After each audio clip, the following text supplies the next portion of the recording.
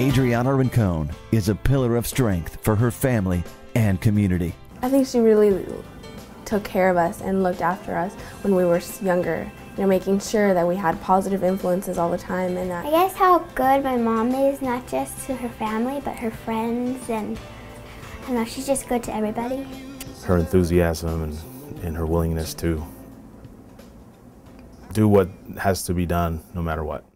In 2008, her 14-year-old son, Jose, affectionately known as Guapo, was riding his bicycle when he was hit and killed by a drunk driver. When we put our head on the pillow, it's the elephant in the room. And thankfully we are there for each other, that we can decompress and let the air out and just say, I know. I'm so tired of being here. He switched from elementary to middle school. That was a very difficult transition. He suffered a lot of anxiety. But God knew that in 8th grade he had really come around. And I can't tell you how much comfort I bring in that, knowing that he got felt really good about himself. Adriana, her husband Jose, and their daughters endure a difficult journey in the wake of Jose's death. But the one constant is that she's always there for the girls, no matter what.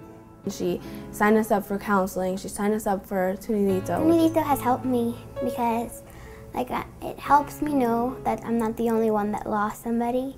Throughout the painful process, Adriana is committed to providing emotional support for her devastated family. The moment hits at the same time, and all you can do is hold each other and let it out. And but somehow find the strength to say, you know, it's going to be okay. And it's something that she's done often. It's so individualized, the grief, that just a loving touch or a look is enough.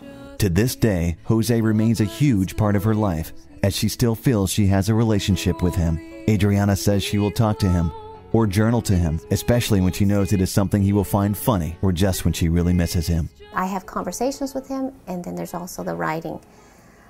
And it is funny. Sometimes I'm, just telling him, oh, this would have been such a Guapo moment. Adriana has always been a loving and supportive mother, so much so that this extends beyond her own children. One example is when she welcomed her husband's young sister into their home. My sister came from Mexico, and so obviously it was going to be a big adjustment. You know, she managed beautifully, but I know in large part of that was because Adriana just took her as her own. She was just a wonderful teenager, and what was wonderful, she set a great example for the other 3 children. She honors her son's memory by supporting the mariachi group he loved. Kind of like a soccer mom, the Little League mom. That's what I became, the mariachi mom. For them, for my children, realize where they come from and how wonderful it can be shared with people that are not within the Mexican culture, and that they have an appreciation for it. And it gives them a sense of pride. Oh, this is a talent I have that I can share. She fosters her relationship with her daughters by encouraging philanthropy. She goes on to say, she wants to be present to support her family in their endeavors, yet allow time for herself and her relationship with her husband.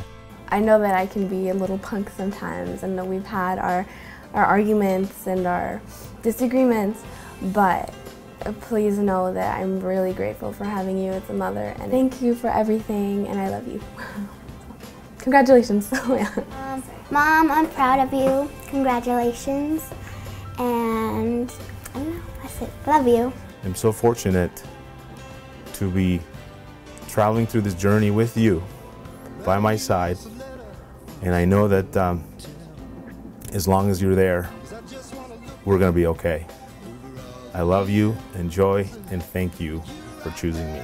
Adriana Rincon, Remarkable Mom, 2011. Walk through the world with me.